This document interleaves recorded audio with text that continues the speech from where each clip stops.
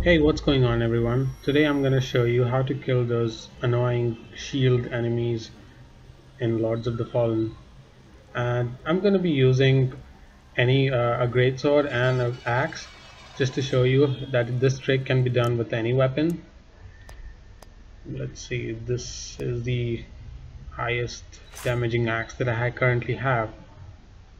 The trick here is to basically do a running charge while they are charging at the same time at you, and you'll get a small window of opportunity to kill these guys. Just wait for them to come at you. Come on. So you see this, you cannot damage them while they're holding their shields up. The only way you can do any kind of damage is when they're attacking you. So you'll have a very small window of opportunity like that. You just wait for them to run at you and then you hit them.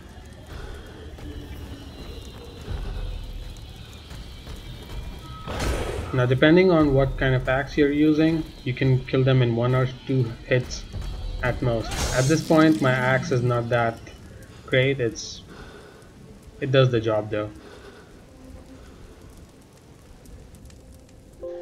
Alright, so now let's do the same trick again with a greatsword this time. I'll be using the persistence which I got from the first boss in the game. Now the persistence has a shorter range of jumping attack. Trying to show you like that. Now so this creates a little bit of a problem because you have even shorter amount of time before you can hit the boss, and you have to be a little closer to him. Let me just quickly show you with the axe again. The axe has a longer distance.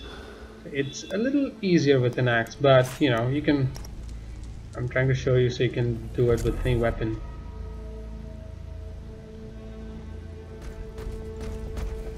There you go. Just wait for him to run at you and boom.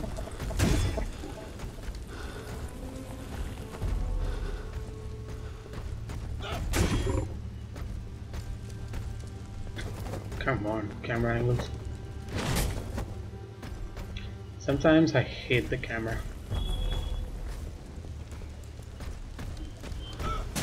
69 damage, oh yeah.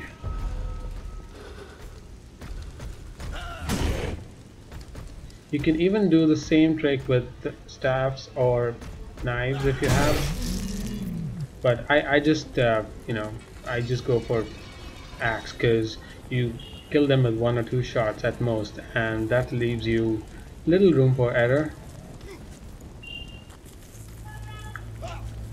Alright guys, thanks for watching.